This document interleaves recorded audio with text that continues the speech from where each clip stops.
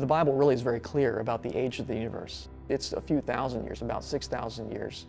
How can it be that the universe is young if it would take such a long period for light to get here from there?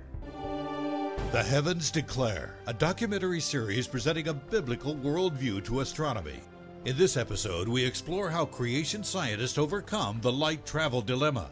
You would think it would take light, a billion years to travel a billion light years. Can't collapse billions of light years down to thousands of light years. How does the biblical model make much more sense of what we observe in the real world? General relativity says that the speed of light depends on gravitational forces. God created a lot of waters, and that those are very far out, at least 14 billion light years away from us. I found a general relativistic explanation of what that would produce.